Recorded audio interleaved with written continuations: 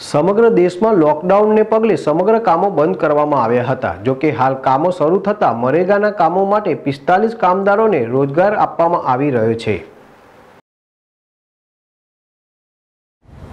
Corona વાયરસના પગલે સમગ્ર દેશમાં લોકડાઉન કરવામાં આવ્યું હતું, જેથી બધા કામકાજો બંધ થઈ ગયા હતા। જો કે નવસારી જિલ્લો ઓરેન્જ ઝોનમાંથી ગ્રીન ઝોન તરફ જઈ રહ્યો છે, ત્યારે સરકારે ધંધો વેપાર શરૂ કરવા શરતોને ધ્યાને રાખી છૂટછાટો આપવામાં આવી છે।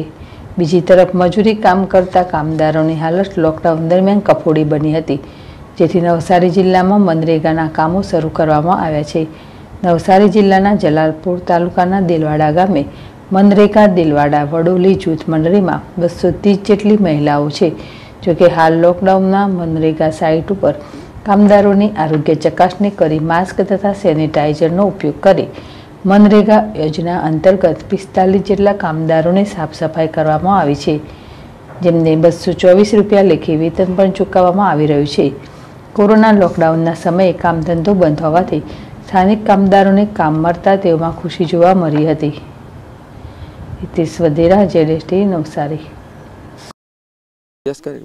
जी શું નામ છે આપનું? મારું નામ અમિત કુમાર ચંદ્રકાંતભાઈ પટેલ, દેલવાડા વડોલી અલુરા જૂથ પંચાયત સરપંચ છું मैं।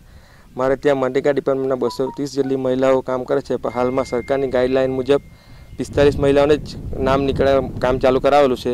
અત્યારે ગામના વિવિધ ક્ષેત્રોમાં સાફ સફાઈના કામો ચાલે છે, તે કામ પૂરા થશે ત્યાર પછી તળાવના કામો ચાલુ કરવાના છે।